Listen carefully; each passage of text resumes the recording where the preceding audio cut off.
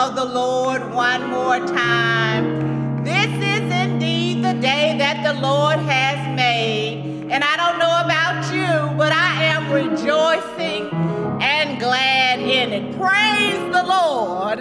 Praise God in his sanctuary. Praise him in his mighty heavens. Praise him for his acts of power. Praise him for his surpassing greatness. Praise him with the sounding of the trumpet. Praise him with harp and lyre. Praise him with tremble and dancing. Praise him with the strings and pipe. Praise him with the clash of the cymbal. Praise him with loud, resounding cymbal. Let everything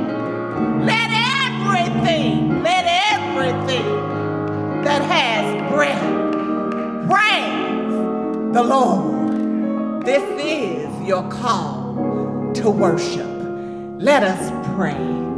Oh Lord, our Lord, how excellent is thy name in all the earth. Oh God, you're excellent. You woke us up this morning. You're excellent. You've kept a roof over our heads. You're excellent.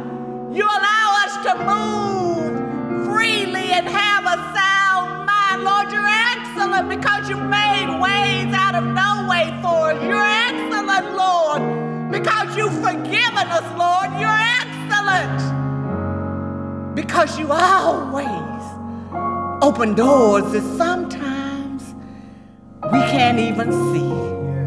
So we pause this morning and say, thank you, Lord, for your excellence. We understand that if it had not been for you who was on our side, we don't know where we would be. You're excellent, Lord God. So we just thank you this morning for the opportunity to come together one more time. We thank you for the preached word that will go forth this morning, oh God. And we ask even now that you open our hearts, our minds, and our spirits to receive your word. Bless us and keep us, and we will be forever grateful and honored to give you all the praise. It is in Jesus' name that we pray, and every heart said, amen.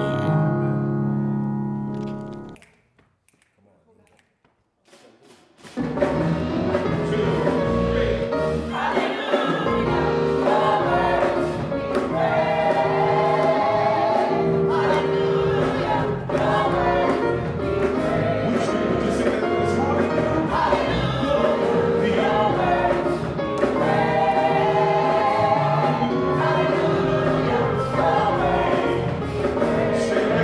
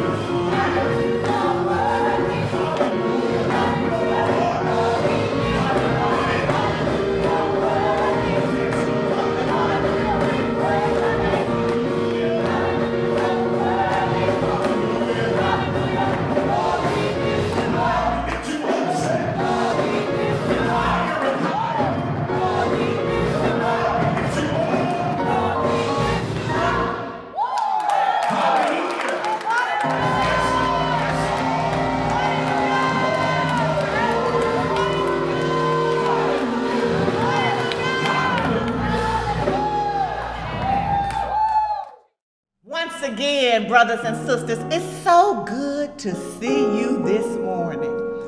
We greet you from Wheat Street Baptist Church. We are the church in the heart of Atlanta, with Atlanta in its heart.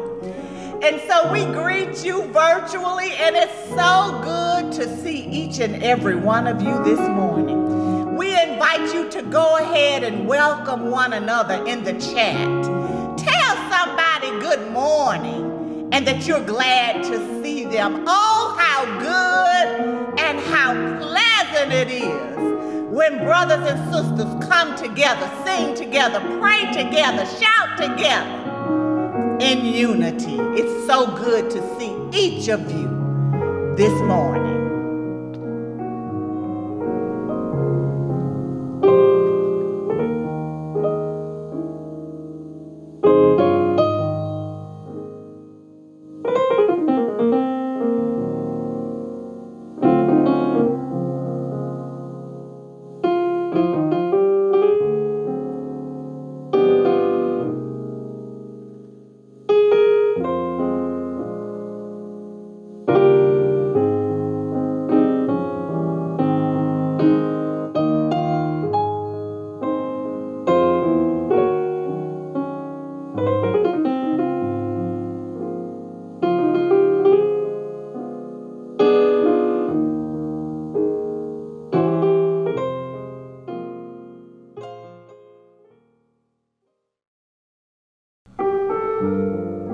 Well, friends, as we continue in this worship experience, it's giving time, and someone ought to give God a hand clap of praise for the opportunity to give.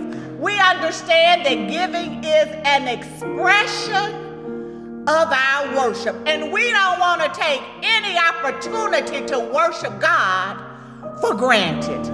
So I invite you now to go ahead and prepare your gifts. You may use the Easy Tithe app. You may go onto our website and look for the ways that you can give, or you may mail your gifts directly to the church. And we understand as we prepare to render unto God what already belongs to Him, we understand that God loves, I said, God loves a cheerful giver. Let us now give back to God. Amen.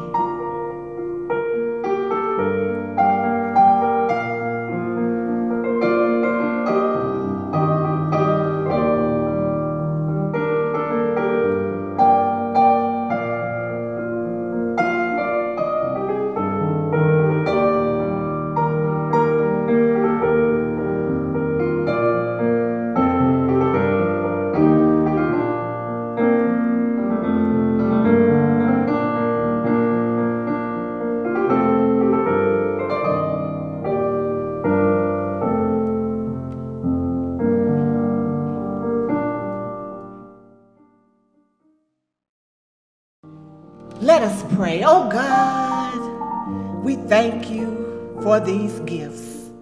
We thank you for the giver, oh God. We thank you for faith to understand that giving is a part of our worship. Now we ask, oh God, that you bless these gifts, that you increase these gifts, that you multiply these gifts so that they may be used to build your kingdom. In Jesus' name we pray. Amen.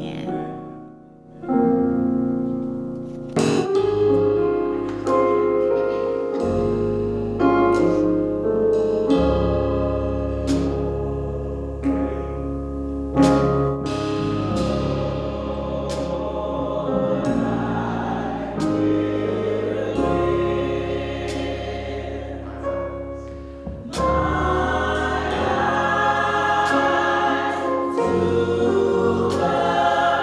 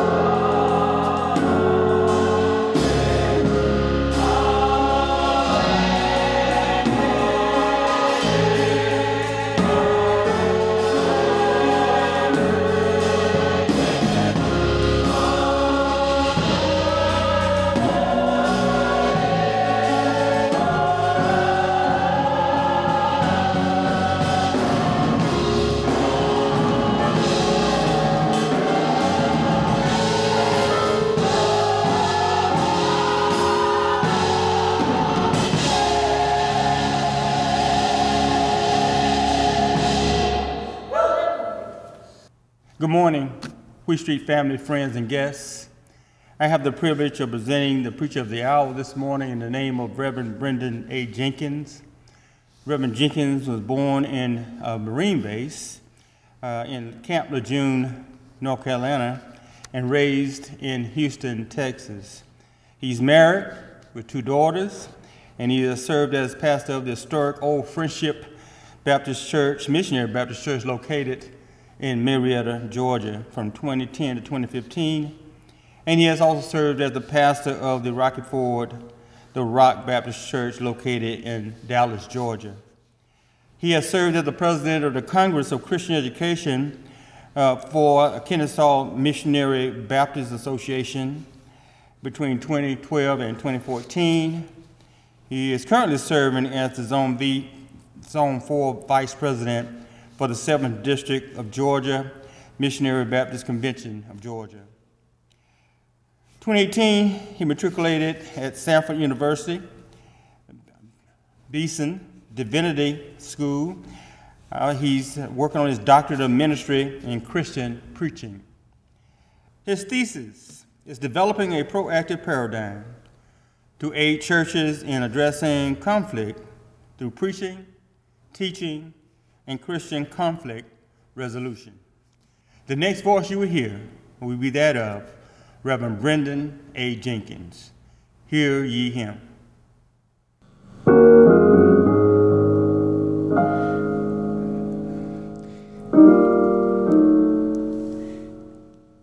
It's good to be here at the Wheat Street Baptist Church one more time. It's good to be able to be in the house of the Lord. For he said, wherever there are 2 or 3 gathered together in my name, there I am in the midst. And so we thank God for the presence of the Holy Spirit that leads, guides, guard, and directs us along the way. Beloved, I greet you in the name of our Lord and Savior, Jesus Christ, the only name by which men might be saved from the penalty of sin. I greet you in the name of him that said, and if I be lifted up, I'll draw all men unto me. Good morning, Wheat Street Baptist Church, the heart of Atlanta. It's good to be here one more time. I want to thank Deacon Hodges for your continued steadfast direction and support as we preach the gospel here at Wheat Street. To this great congregation, the leadership, the deacons ministry, and all those who are part of this great church family, it's good to be here. For Wheat Street has been a beacon of light for the cause of Christ down through the years. And so I count it a privilege to present the gospel of Christ this morning. And brothers and sisters, I just believe that praying, preaching, and praise go hand in hand. And if you will pray with me, I'll do the preaching and God will get the praise. And I pray that you would right now join me in a word of prayer. Lord, I stretch my hands to thee, and no other help I know. If thou withdraw thyself from thee, or whither shall I go? What did thy only Son endure before I took my breath? What pain, what labor to secure our souls from endless death? Eternal God, our Father, we're gathered here at Wheat Street, worshiping you in spirit and in truth. We're reminded of the life, love, and legacy and leadership of our Lord and Savior, Jesus Christ. Now, Lord, we pray in the name of Jesus that your word will fall fresh this morning, to the end that you are glorified, to the end that your people are edified, and someone who doesn't know you in the free pardon of their sins will come running saying, we'll hear your servant's voice, and even right where they are, will declare you as Savior and Lord. It is in the perfect and matchless name of Jesus Christ we pray. And the church said, Amen. Amen. Luke chapter 4, starting at the 14th verse, and we find these words. And Jesus returned in the power of the Spirit into Galilee. And there went out a fame of him through all the region about. And he taught in their synagogues, being glorified of all. And he came to Nazareth, where he had been brought up. And as his custom was, he went into the synagogue on the Sabbath day, and stood up for to read. And there was delivered unto him the book of the prophet Isaiah. When he had opened the book, he found the place where it was written, The Spirit of the Lord is upon me, because he hath anointed me to preach the gospel to the poor. He has sent me to heal the brokenhearted, to preach deliverance to the captives, and recovering of sight to the blind, to set at liberty them that are bruised, to preach the acceptable year of the Lord. And he closed the book, and he gave it again to the minister, and sat down, and the eyes of all them that were in the synagogue were fastened upon Jesus. And he began to say unto them, This day is this scripture fulfilled in your ears. What a powerful declaration from a prophetic preacher. Not one miracle has been done. And Jesus declares, This day is this scripture fulfilled in your ears. And I want to share with us this morning from the subject, being Bible-based. Being Bible-based, living a life on purpose. Living a life on purpose. Being Bible-based literally means that the Bible dictates how I deal with the demands of life. For the Bible tells us there is nothing new under the sun. All the issues we face in life can be covered in this book. Jesus is the perfect example of living a Bible-based life. John's bio of Jesus declares, John 1:1, in the beginning was the Word, and the Word was with God, and the Word was God. The same was in the beginning with God. All things were made by him, him being Jesus, and without him was not anything made that was made. In him was life, and the life was the light of men. And the light shineth in darkness, and the darkness comprehended it not. Here it is, verse 14 says, And the Word was made flesh, and dwelt among us, and we behold his glory, the glory as of the only begotten of the Father, full of grace and truth. Examining the life of Jesus through the lens of Jesus, examining life through the lens of Jesus. How after he was baptized and God declared, This is my beloved Son, in whom I'm well pleased, right there, God put a target on Jesus' back. God highlighted his life. Soon thereafter, he was tested by Satan in an effort to undermine, destroy God's plan and purpose for Jesus. All brothers and sisters, but Jesus, being the Word incarnate, literally the Word in the flesh, repeatedly declared, "It is written." Jesus had the Word embedded in him that equipped him to resist the trials and the tests and the temptations of life.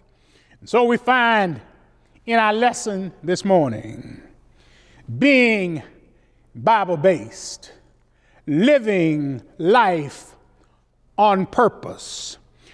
Scripture says Jesus walked into the temple and he opened up the book of the prophet Isaiah, read the scripture and declared, "This day is this scripture fulfilled." For Jesus was the Word walking and talking. He was the Word. And he said before he did it, he said, "It's already been done." Let's look at this text closer. After being tempted, tested, Jesus went to the temple, to the church. To what? For what reason? To renew his strength. The Bible says, as his custom. Oftentimes people say, well, you don't have to go to church to be saved. And that's true. You don't have to go to church to be saved, but if you're saved, you'll go to church. Brothers and sisters, we gain strength from coming to church. We gain inspiration from coming to church. We gain motivation and determination from coming to church. And in these times of COVID, we realize how important that tie that binds us together in Christian love is. We realize how important it is when we can come together and fellowship one with another. We realize how important the text when it says, "Don't forsake the fellowship of like beloved believers." It is at the church that the Word of God is planted in our thoughts, in our theories, and in our theology. It's at the church that the Word is embedded in our DNA. It is at the church that the Word is wired to our heart, mind, and soul. Wheat Street, be not dismayed. Whatever betide, know that God will take care of his church. The church will never fail. I said the church will never fail. For Jesus declared, did he not, "Upon this rock I build my church, and the gates of Hades and the gates of hell," or even COVID, "will not prevail against it." Jesus came into the temple, opened up the Torah, the Old Testament, and revealed the plan and purpose for his life. Isaiah, more than any other Old Testament prophet, talked about the coming of the Christ.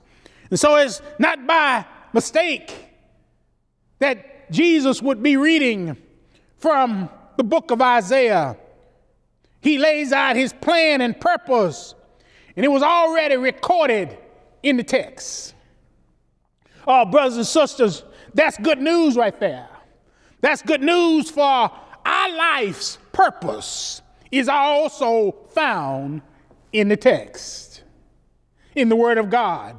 When we get the Word in us and we allow the Holy Spirit to lead us, point us, and direct us toward our destiny, we will fulfill it. So here we are. In order to live on purpose, we must stay in the will, in the way, and in the Word of God, and stay in the house of God. Brother Rick Warren wrote a great book entitled The Purpose-Driven Life, in which he provides an elusive path to discovering your divine purpose. Our Lord and Savior Jesus provides a very simple but powerful path for life lived on purpose. God declares through the prophet Jeremiah, "From your mother's womb, I already knew you." Even before, brothers and sisters, we were born, God already knew us, for he made us, did he not? In our image and in our likeness.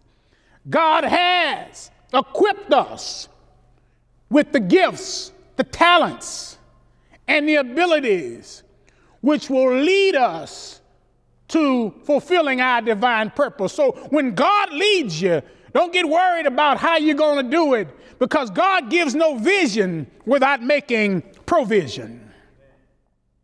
He tells us, in order to tap into our divine purpose, we must first seek ye first, the kingdom of God and his righteousness. That's another way of saying you must be Bible-based. The question is, this morning, the question is asked, what does it profit a man to gain the whole world and lose his soul? I don't know about you, but Deke, you just told me you went to a homegoing service. And I doubt if you saw a U-Haul connected at the hearse. You can't take it with you. What profit a man or woman to gain the whole world and lose his soul? We find this as one of the examples that Jesus gives. Jesus was asked by the young rich man, "What must I do to inherit the kingdom of God?" Jesus looked at him very firmly and said, "Keep the commandments." And he said to Jesus, "I've been keeping the commandments since I was a young lad." Jesus looked at him very sternly and said, "Sell all you have and follow me." The young man walked away. He had sold his soul for a few coins. Brothers and sisters, to fulfill God's plan for our lives we must first cultivate a personal relationship with God through his son, Jesus Christ, and allow the Holy Spirit to lead, guide, God, and direct us through the valley, through the valley of the shadow of death, through a COVID condition, all the things that we face in life. God will lead us through it if we allow the Holy Spirit to be our guide. Allow the Holy Spirit to lead us, not only through the valley of the shadow of death, but allow the Holy Spirit to lead us in the path of righteousness for his name's sake. That's how we fulfill God's divine purpose, by allowing the Lord. When we say he's Lord, that means he's head. That means he's in charge. He is not my co-pilot, but he is my pilot. He leads me and he guides me in the way to go.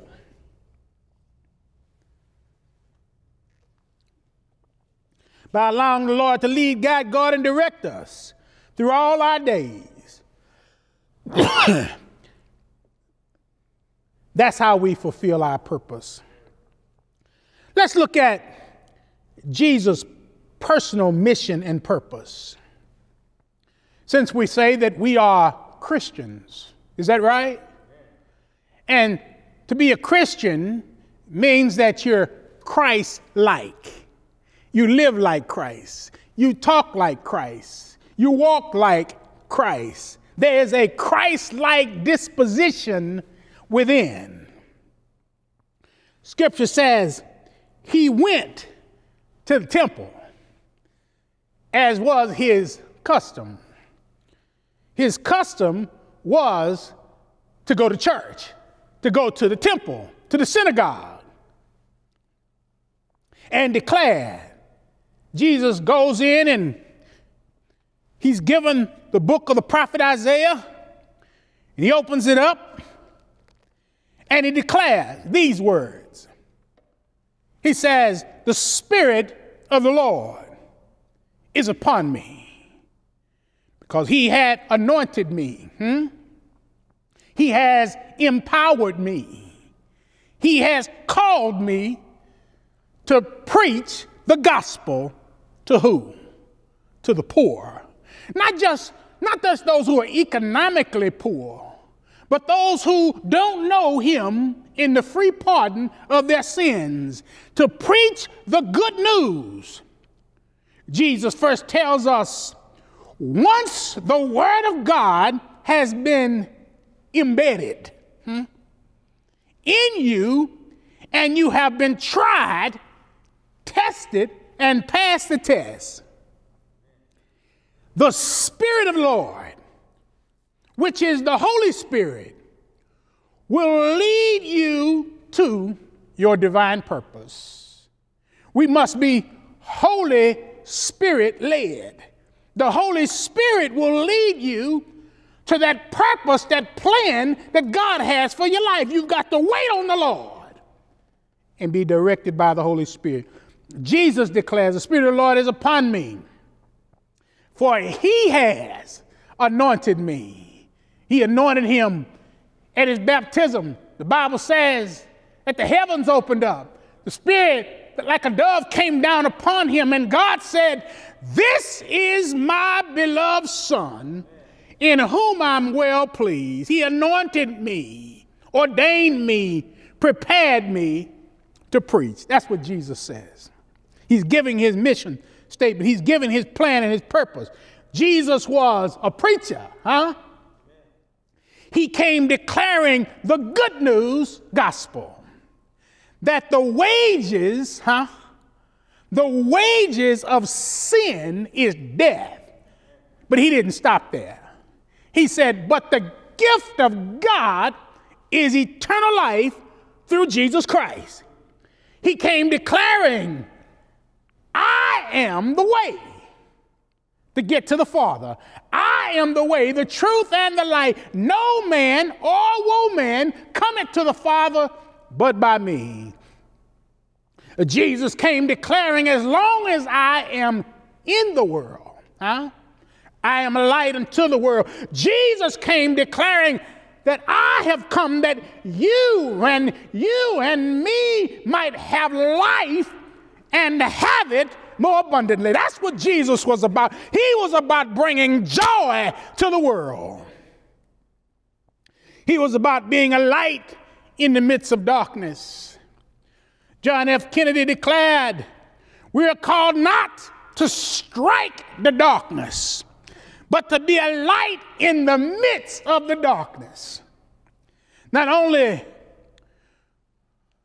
was Jesus a preacher with a mission to set the captives free, and that's a sermon in and of itself. He was also a teacher. He declared, I came not to destroy the law, but to fulfill it. Jesus came to establish a clear path from heaven, from a path to heaven, a clear path from earth to heaven. As a teacher, he came to show us a more perfect way. The way of Christ, I said the way of Christ is not harsh. It's not burdensome. It does not put us in a straitjacket. He said he came to set the captives free. For he declared, did he not, my yoke is easy. You know a yoke? They put it around the cow. My yoke is easy and my burden is light. Praise his holy name. Jesus loves people.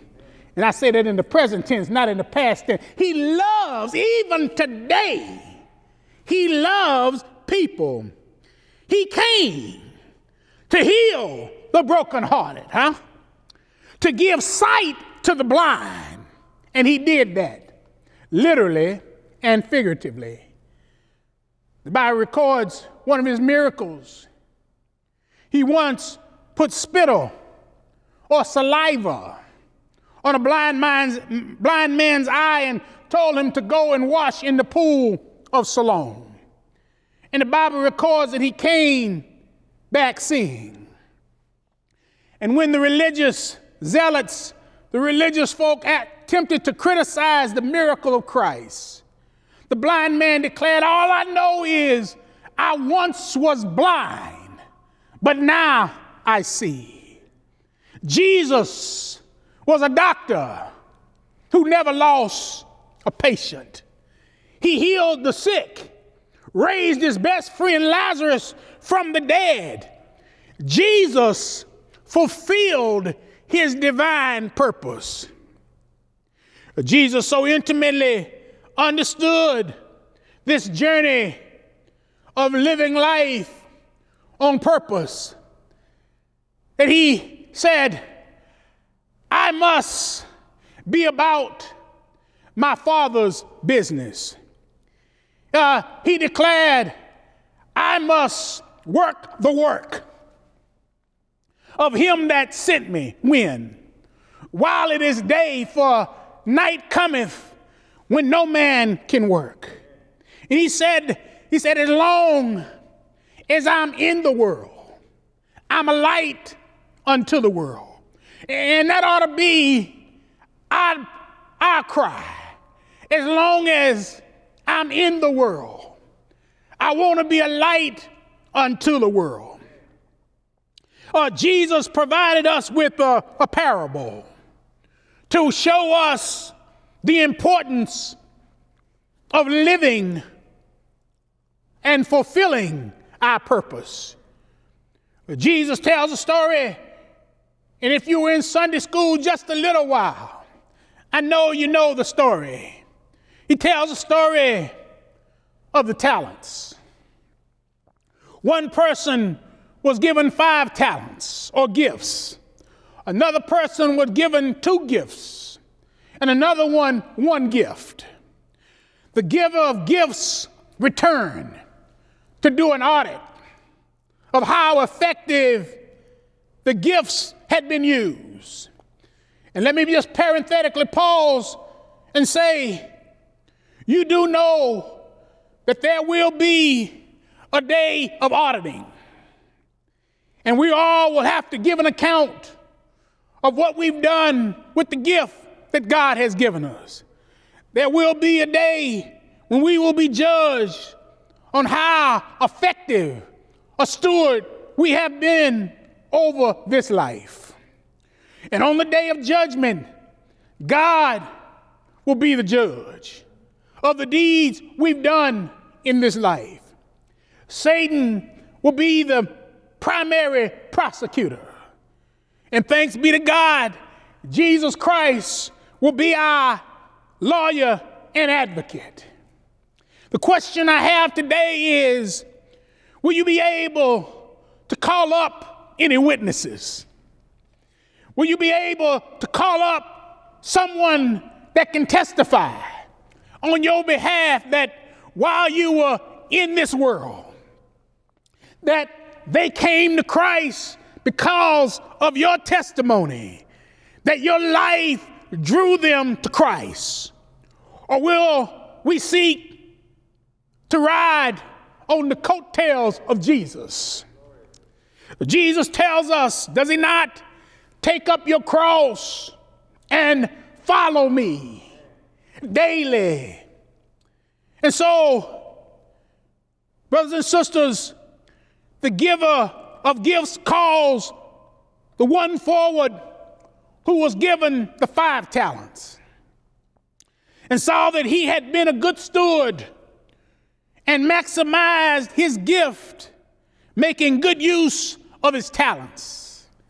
And the giver of gifts declares, "Well done, thy good and faithful servant. Enter into the joy of the Lord." He assessed the one given the 2 talents and found that he had doubled his talents as well.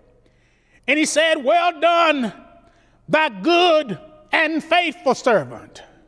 Enter into the joy of thy salvation." Before we go on to the 1 talent, this point is worth noting. The one who was faithful over 2 talents, received the same blessing as the one who was given the 5 talents. That tells us, don't worry about the gifts and talents and abilities given to others. Just focus and maximize your gift. Focus on fulfilling your divine purpose and your journey. Then he turns to the person given the 1 talent. And the scripture allows us to look into the mind, the mens rea of the unfaithful steward. The Bible's, he hardened his heart and became disobedient to the will of God. How many of us know that disobedience derails us from our destiny, but God delights in our obedience to his divine will? This person buried his gift. He did not use his gift to glorify God. God didn't even get any interest on his gift. As a result, he did not experience the joy of the Lord. When this life is over, when I've taken my last breath, I want to hear him say, "Servant, well done." Beloved, people are burying their gifts even today. Burying gifts by not properly applying the word of God to their lives. Burying their gifts through the use of drugs, crime, and gang violence. Burying their gifts through lying, stealing, and killing. Burying their gifts by not living a Bible-based, Christ-centered, Holy Spirit-led, and mission-bound life. Instead of this servant burying his gift, instead of this servant burying his gift, he could have declared, "This little light of mine, I'm going to let it shine." Jesus recognized that the journey with Jesus would be difficult. And he declared, "In this life, you shall have trials and tribulations." Even though we will have tribulations, know that his yoke is easy and his burden is light. Jesus says, "But even during the tribulation, be of good cheer, for I have already overcome the world." He says, be of good cheer. The game is already won. Be of good cheer. You've got the victory in Christ Jesus. Jesus said, be of good cheer. Though the storms keep on raging, be of good cheer. Though weeping may endure for a night, be of good cheer. Jesus says, be of good cheer. And know that no weapon formed against you shall ever prosper, for we are more than a conqueror through our big brother Jesus. Be of good cheer, for Christ has overcome the world. Jesus says, be of good cheer, for one Friday they hung him high. Be of good cheer. They stretched him wide. Be of good cheer. for you. He hung and died for you and for me. He hung, bled, and died for you and for me. But I hear Jesus declaring, be of good cheer. For early one Sunday morning, he got up declaring, all power is in my hand. Scripture says, as Jesus took his last breath, he said, it is finished. And brothers and sisters, when this journey of life is complete, will you be able to say, it is finished? I finished my course. When this journey of life is complete, will you be able to say, as the first African-American Supreme Court Justice Thurgood Marshall said, at the close of his life, he said, I did what I could with what I had.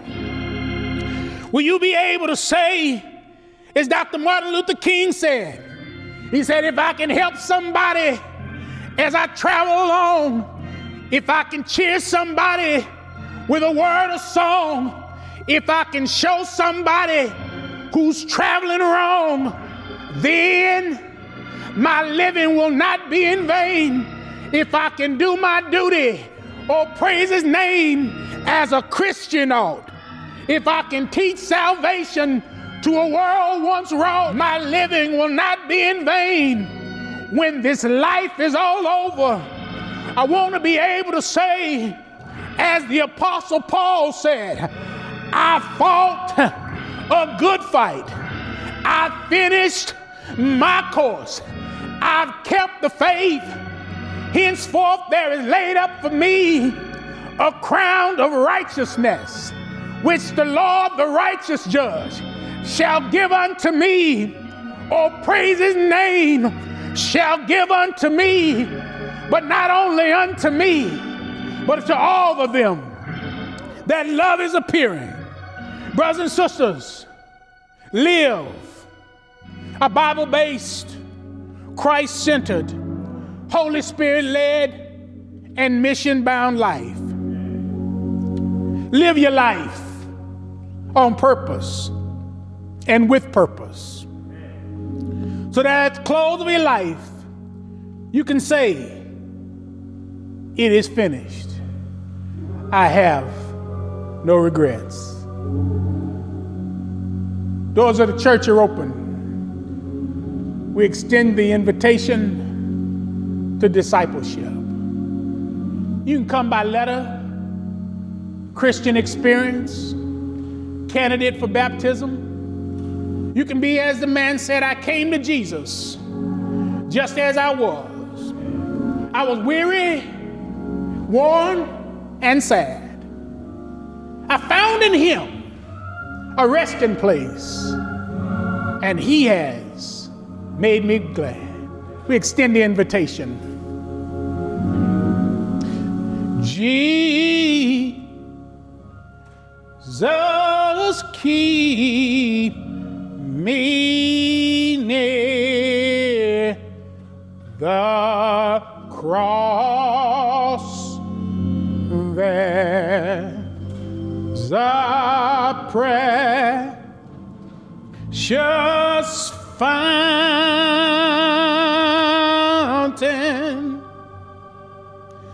free to all, a healing stream flows from Calvary's mountain.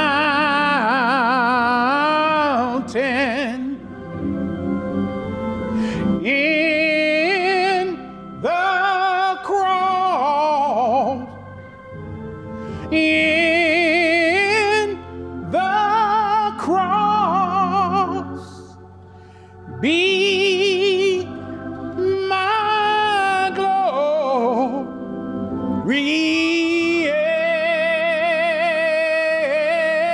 ever. Tell my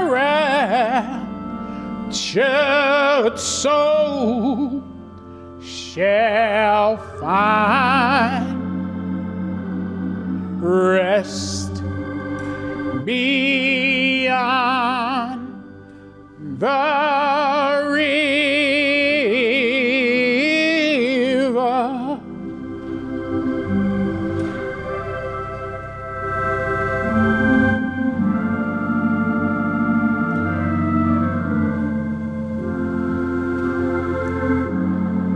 Lord, we thank you for your word. Your word is a lamp unto our feet and a light unto our pathway. We must read it to be wise. We must believe it to be saved. And so, Lord, we pray that your word has touched the hearts of your people. Oh, Lord, that it might lead us, guide us, and direct us in the way that you'd have us go. Oh, Lord, we pray that if some person has heard your word and don't know you in the free pardon of their sins, oh, Lord, right there where they are right now as they hear my humble voice, that they will confess with their mouth and believe in their heart the Lord Jesus, they shall be saved. And so we thank you in advance for what you're going to do, Lord. We thank you, Heavenly Father, for this great church you have established, Wheat Street Baptist Church. Oh, Lord, let them know that they have not seen their best days. Let them know that you'll never leave this church nor forsake it. Let them know, Lord, that you're with them even during this COVID season, Lord. Let your Holy Spirit comfort this congregation right now, Lord. Guide them in the way that you would have them go. Thank you, Lord, in advance. You said, ask, seek, and knock, and doors will be open. Thank you, Lord. In Jesus' name we pray. Let the church say, amen. God bless you, beloved. It's been a joy and a privilege to be with you, Wheat Street. We thank God for you. We pray his presence will continue to guide you and direct you till we meet again. God bless.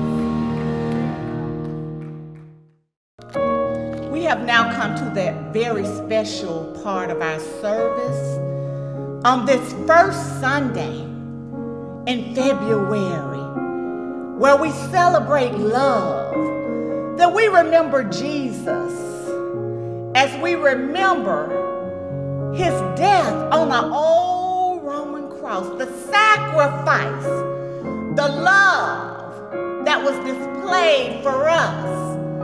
We remember his broken body and his shed blood. Listen now for the word of the Lord. For I have received from the Lord what I also passed on to you, that the Lord Jesus, on the night he was betrayed, he took bread, and when he had given thanks, he broke it and said, "This is my body which is broken for you. Do this in remembrance of me." In the same way, after supper, he took the cup, saying, "This cup is the new covenant in my blood. Do this whenever you drink it in remembrance of me." Why don't you go ahead and grab your elements and let us now remember Jesus together. Why don't you go ahead and take the bread, which signifies his broken body, and the cup, which signifies his shed blood. Let us now eat and drink together.